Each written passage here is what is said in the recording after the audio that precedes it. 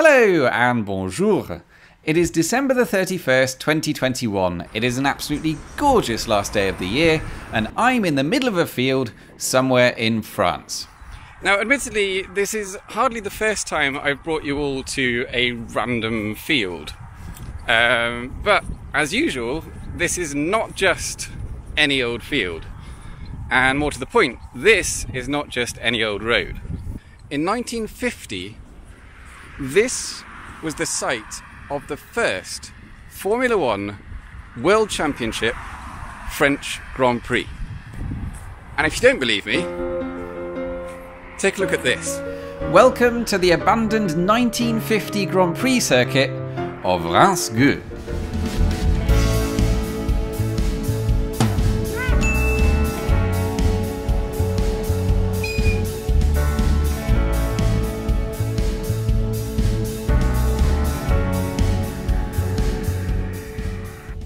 This is the former start and finish straight of the historic racing circuit of Reims-Gueux. And before we start, let's address it. Yes, Reims, I know, and yes, Gueux. No, I don't know how France thinks that Gueux is an acceptable name for a place. That's just an involuntary noise. And even if it was acceptable, any English-speaking toddler will tell you that you could have spelt it with one letter.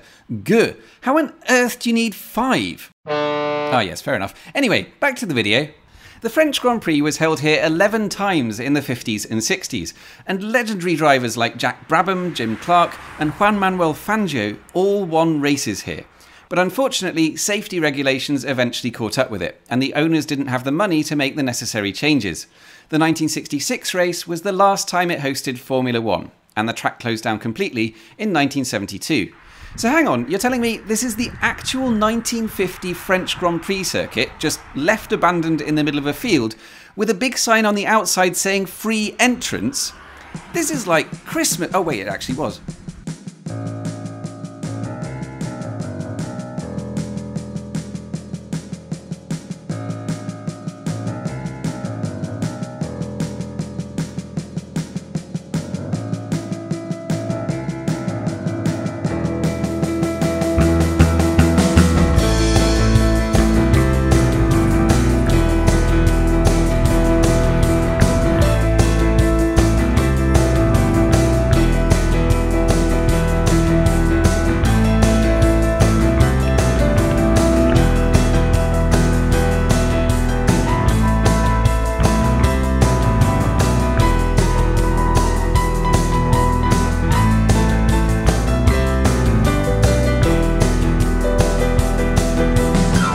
I really hope this is coming across on camera, but this place is amazing. Like, amazing.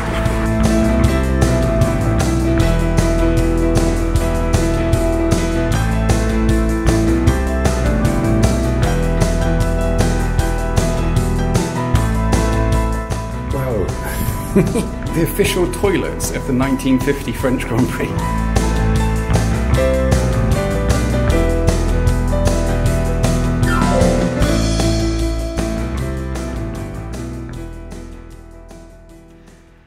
Everything here seems to have been frozen in time since the day after that last race in '66. But how does such a magical place even exist anymore? Nearly everything else from those early years of Formula One has disappeared. The surviving historic venues like Silverstone, Monza or Spa have all been heavily modified and rebuilt to fit modern standards, while the lost venues like the Swiss track at Bremgarten or the other French track at Rouen were simply abandoned, and sooner or later all the old grandstands and pit garages were flattened for redevelopment. How did Reims-Gueux escape demolition itself?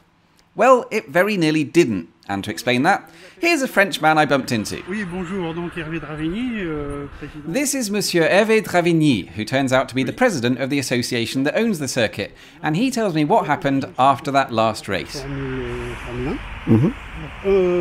En 69, dernier Grand Prix de Formule 2. Et puis ensuite, donc, il y a eu 3 années de moto, jusqu'en 72. Et là, le circuit a été revendu à un groupement d'industriels rémois qui avait dans le contrat, devait tout démonter parce qu'il y a des tonnes et des tonnes de béton. Et ces gens-là ne l'ont pas fait, heureusement pour nous, parce qu'on ne serait pas là. Ah oui. C'est sûr. Donc, mais par contre, le circuit est resté une trentaine d'années à l'abandon complet. And after 30 years of neglect, that's where the association steps in. They're called the Friends of the Circuit of Reims-Gueux, and they're a group of volunteer enthusiasts who helped save the site from demolition and are responsible for some incredible work restoring the architecture to its glory days of the 50s and 60s.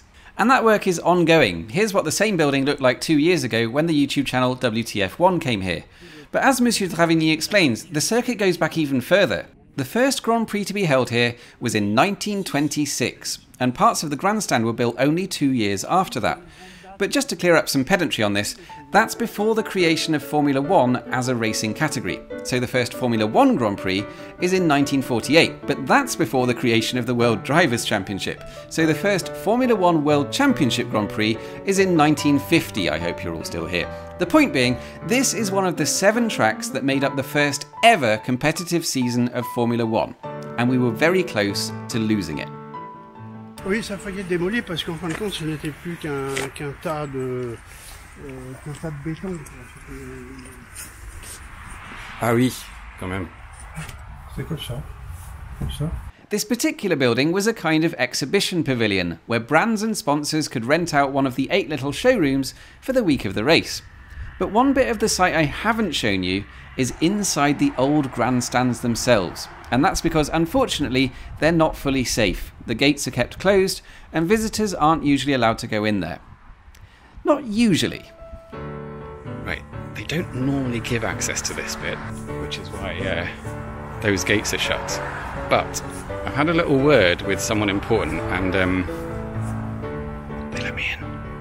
I have to be honest, it really is quite special to sit in this 1920s grandstand and watch the cars still speeding past in the 2020s, even if it is a family hatchback on a shopping trip. But this is the same spot where thousands of people would have watched Fangio, Brabham, Clark, Hawthorne standing on the podium after winning the French Grand Prix. And of course, it wouldn't really be a visit to an abandoned building without finding the entrance to some dodgy looking tunnel underneath it and going down to explore.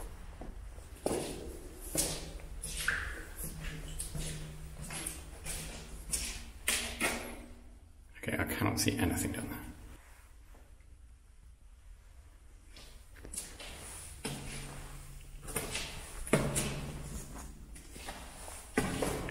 Appears to be some sort of dungeon.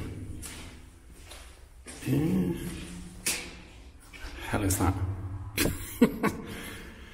Okay. Is it? Oh, I think it is just a tunnel to the side.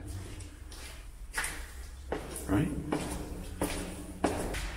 This must be like the old service tunnel or something. Whoop, it's quite slippery underneath. So I assume now, I think now I'm on the other side of the road, and we are underneath the other stand, but I can't get out, so I'm gonna have to go back. I did a bit more research when I got home, and it turns out this was the pedestrian underpass for spectators crossing to the other side of the track. And let's face it, this is a good example of why the whole place needed to be upgraded or shut down. It wasn't just the track that was dangerous. You don't need me to tell you why sending crowds of excited people through a tunnel barely wide enough for 2 isn't the best idea. It feels more like a secret wartime bunker where members of La Résistance would have hidden from the Gestapo. Possibly because that's exactly what happened in 1944. And going back to the track itself, I'm not going to take you around the whole circuit today because it was 8 kilometers long and I didn't bring a vehicle with me, but there are videos online if you want to see that. Unfortunately, you can't quite do a full lap anymore, but most of the circuit's still there and it's all public roads that you can drive down. And on that note, if you'd like to visit Reims-Gueux, the best way to get here is in a car, even I will admit that. There isn't really any public transport. You could get the number 1 bus from the centre of Reims to the edge of town retail park and then walk the rest of the way, but only a total idiot would do that.